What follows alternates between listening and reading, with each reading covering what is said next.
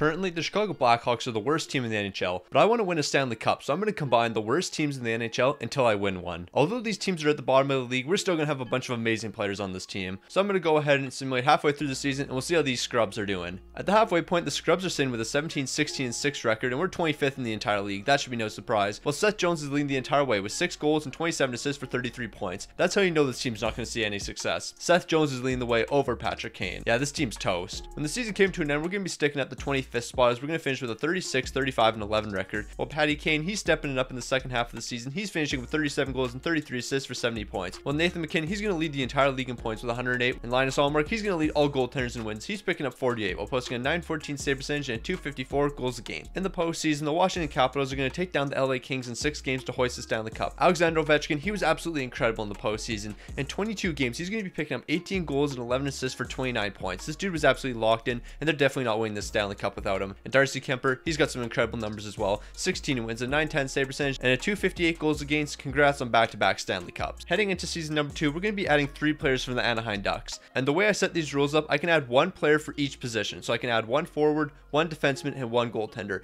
And the forward I'm going to be going with is Troy Terry, and the defenseman, it should be no surprise, it's going to be John Klingberg. And in between the pipes, we're going to have John Gibson, one of the best goaltenders in the league. And if this man had a bit of support around him, he would easily be able to win a Stanley Cup. But right now, he has the Anaheim Ducks in front of him, so he's not getting any help. But it looks like the Sacramento Scrubs are going to be supporting John Gibson even less than the Anaheim Ducks at the halfway point of 15, 19, and 5 record, and we're 30th in the entire league. Troy Terry's looking all right at the halfway point. He's got 5 goals and 23 assists for 28 points. Not great numbers by any means, but look at this team. No one's performing well. And John Gibson, 11 wins, a 903 save percentage, and 310 goals against. The sad thing is, these are currently better numbers than what you're posting in real life. Yeah, this man needs a bit of support. Free John Gibson. At the end of the year, the Scrubs are finishing with a pretty similar record with a 34, 36, and 12 record. While Patty Kane once again is leading the way. He's got 83 points consisting of 44 goals and 39 assists, while John Gibson, 29 wins, a 903 save percentage, and a 306 goals against. Considering what you had in front of you, those are pretty solid numbers. Taking a look at the entire league, Leon Draisaitl's leading the way. He's picking up 43 goals and 58 assists for 101 points. While Vanacek, he's looking absolutely incredible. 45 wins, a 912 save percentage, at 278 goals against. I can confidently say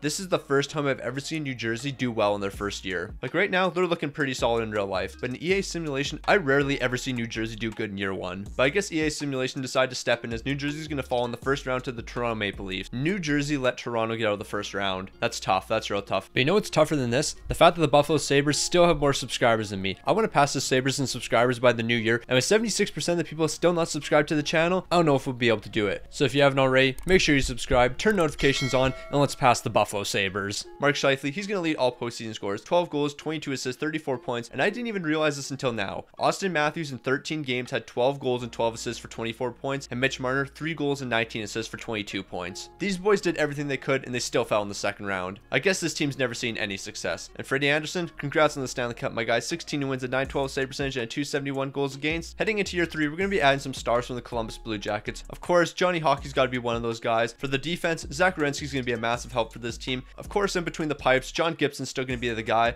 but Elvis Merzlikins, that's going to be a solid backup for us. It looks like all this team was missing was the Columbus Blue Jackets, because at the halfway point, 29, 8, and 2, and we're first in the entire league. Never would have expected that. So it looks like all this team was missing was a superstar playmaker, and that's exactly what Johnny Gaudreau is. 11 goals, 36 assists, 47 points, and we can't ignore what Patrick Kane's doing. He's got 34 goals in 39 games right now. If we keep this up, we might be able to win a Stanley Cup in year number 3. When the season came to an end, the team's still finishing strong, but we're going to drop to second in the entire league. A 54, 23, and 5 record. I got no issues with that. This team's looking elite right now. So our man Patrick Kane, of course, he's going to be leading the way once again. 58 goals, 39 assists, 97 points, an absolutely elite season from him. And John Gibson, he turned it up this season. 41 wins, a 919 save percentage, at 241 goals against. Those are definitely Stanley Cup numbers. The 97 points that Patty Kane had are going to be enough to lead the entire league, but he's going to be tied with 2 other guys. Nathan McKinnon's probably 97, and so is Brad Marchand. When it came to goaltenders, Connor Hellebuyck's going to be the guy. He's picking up 46 wins while posting 5 shuts with a 918 save percentage and 250 goals a game. With Sacramento having the incredible season they just had, we're going to be making the playoffs, and in the first round, we're taking on the Nashville Predators. But in Game 6, we're going to close out in a dominant 8-1 win. And in the second round, we're going to be taking on the Dallas Stars, who just swept the Winnipeg Jets. So these boys aren't messing around. Similar to Nashville, Dallas is putting up a bit of a fight, but we're going to be taking them down in 6 games as well. So here we are in the conference finals, way earlier than I was expected, but we're going to be taking on the Colorado Avalanche.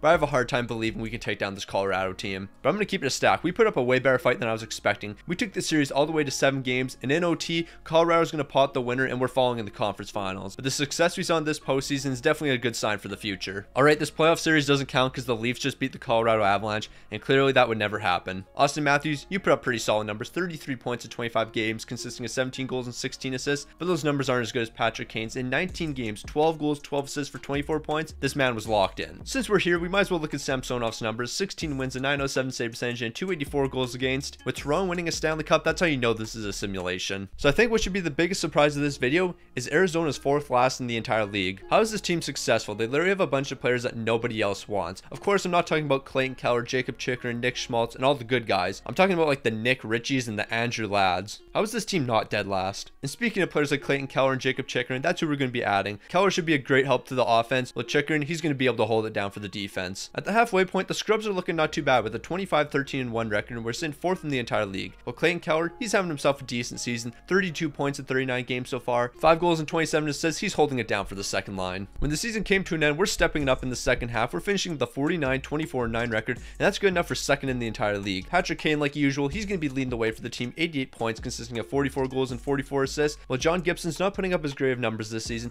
33 wins with a 914 save percentage and 251 goals against, but that's completely fine because Merzlikins held it down as the backup, 16 wins, 3 losses, 1 OT loss, a 912 save percentage and a 261 goals against. If Peter Mrazek was the backup, we probably wouldn't have made the playoffs. For the first time in this video, Connor McDavid is going to lead the league in points, 41 goals and 66 helpers for 107 points, while Freddie Anderson, he's going to lead all goaltenders in wins with 40, while posting a 911 save percentage and a 263 goals against. Once again, the Scrubs are going to be making the playoffs, and this time around we're taking on the St. Louis Blues, but the odds of us beating this absolutely elite team, very low, but there's just no way we're able to beat an elite team such as the Blues. It looks like St. Louis is going to gift this team a playoff series. We're going to take them down in 7 games. Obviously, this would never happen in real life because the St. Louis Blues are a well-oiled machine. So after taking down the St. Louis Blues, none of the teams we face after this will be nearly as competitive, and we got the Winnipeg Jets in the second round. This should be light work for us. So that's a clean sweep right there. Yeah, not really sure what to say about that one. We got shutout in game 3 and shutout in game 4, and we allowed 11 goals in that span. Yikes. And then Winnipeg goes on to win the Stanley Cup, only losing one more game after that. So this team went 16-3 in the postseason. I guess you could say they're pretty solid. Okay, there was no way this team succeeded. Lucas Reichel was our second leading scorer in the postseason. He picked up 5 points in 11 games. No one on this team was close to playing good whatsoever. Kyle Connor, incredible numbers, 8 goals, 21 assists, 29 points in 19 games. But Joe Pavelski, I can't forget about you. In 16 games, 8 goals and 17 assists for 25 points. Keep up fantastic work, my guy. Wasn't expecting that from you. Oh yeah, and Connor Hellebuyck, 16 wins, 931 save percentage, and 227 goals against. Congrats, my guy. Woohoo. Also, the only 2 shutouts he got were against our team. You hate to see it, you really do. So the next team we're going to be picking up some players from, we're going to be the San Jose Sharks. And honestly, they got some pretty solid young guys. Timo Meier is going to be a great addition to the forward core. And playing on the second line right beside Clayton Keller, he's definitely going to be picking up some goals. And for the defense, Erik Karlsson, he's back in his prime now. Never would have expected that at 32. But here he is, and he's ready to help lead the defense. And we also got a new backup this season, Kaapo Kähkönen. He's an 85 overall. Elvis Merzlikins was an 84. I don't care what their numbers are like. I'm looking strictly at overall. And 85 is higher than 84. So I'm going to assume he's better. I'm pretty sure that's solid logic. So at the halfway point, the Scrubs are doing what they normally do, 25-13-1. They're 5th in the entire league. While Timo Meier, 18 goals and 10 assists for 28 points in 39 games. I was expecting a bit more from you. I'm just going to keep it 100. But the regular season numbers that you put up don't mean anything. Sacramento, they're going to finish 2nd in the entire league with a 51-29-2 record, and we're ready to make a run in the postseason.